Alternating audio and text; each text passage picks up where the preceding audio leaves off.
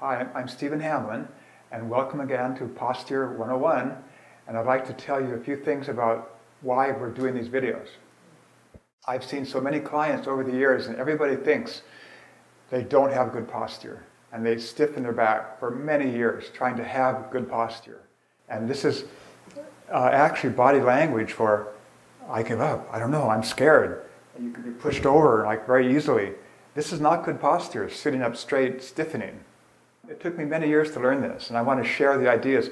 There's a lot to learn about what really is good posture. If you say to yourself, I'm not going to sit up stiff like this anymore, well, you don't want to be like this either. So how do you sit up straight? How do you have good posture without this stiffening tight muscle thing?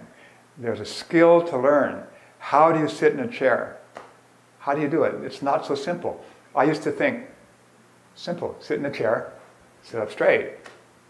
There's a lot to this, And that's what we're going to cover in this video series. The first idea we have to talk about is, what do we do with a chair in our daily life?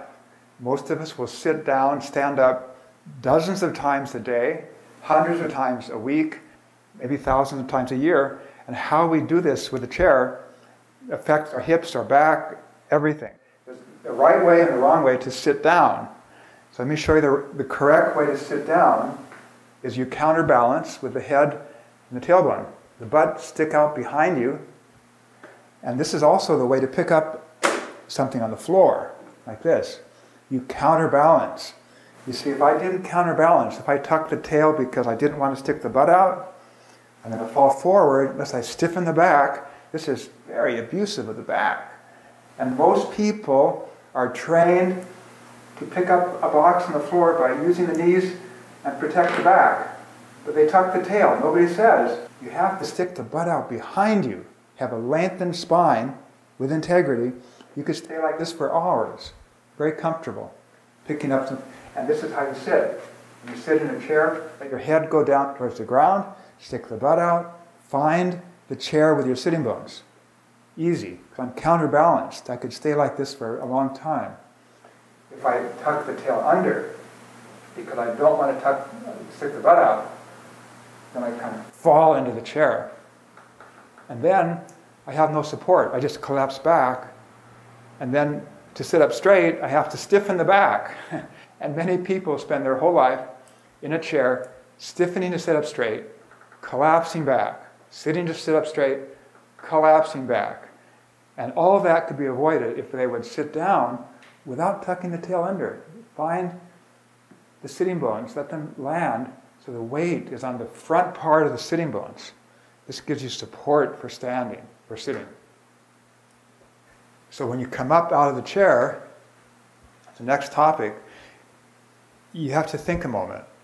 You want to come up with support. The support for standing is the feet, not the chair.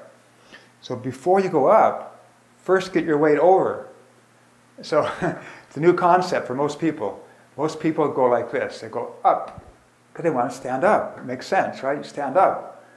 But look what's happening. The back is tightening. My arms are having to work to help the legs. My legs are over-tightening. The neck is over-tightening. This causes a lot of compression all down the spine for a lifetime. You do this 100 times a month, a week. Imagine the trouble you're going to get from that. So instead, what you do is you relax and lengthen and turn the head and relax. You shift your weight over the feet any way you want to do it.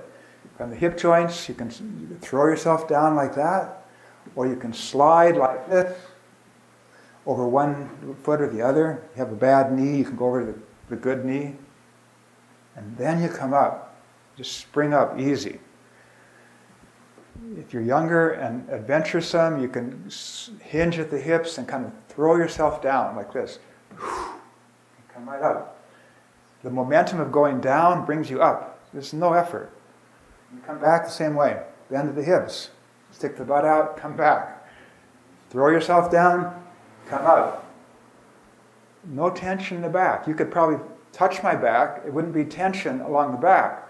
But most people, they stand up and they tighten the back. And I tell you the truth, most people, I will feel their back. It's tight like rock. And they sit like this all their whole life, to meditate, to work, at a desk. Whenever they're sitting, their back is like this. And the first thing to learn is when you stand up, shift your weight over the feet so the back can stay relaxed. As you come down, let the buttocks stick out behind you. If you're a woman, this is considered rude or suggested to stick the butt out. But when you're going into a chair, no one sees it, no one cares, so you can stick the butt out. When you're bending to pick something up, it would be easier to have long flowing clothing, because then you don't have the image of a butt sticking behind. But good movement requires bending at the hips when you bend the knees. So that's the chair sitting.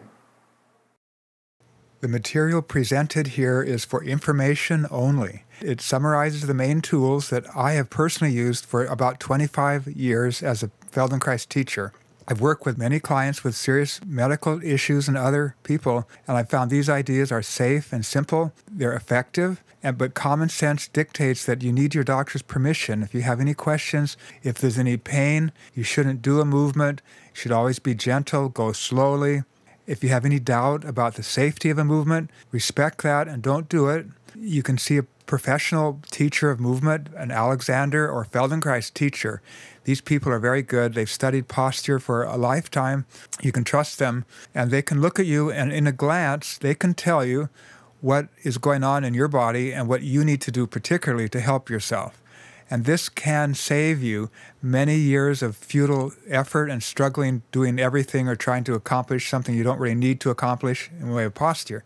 When you have a professional, experienced person looking at you and you follow their advice, it can save you lots of effort and time.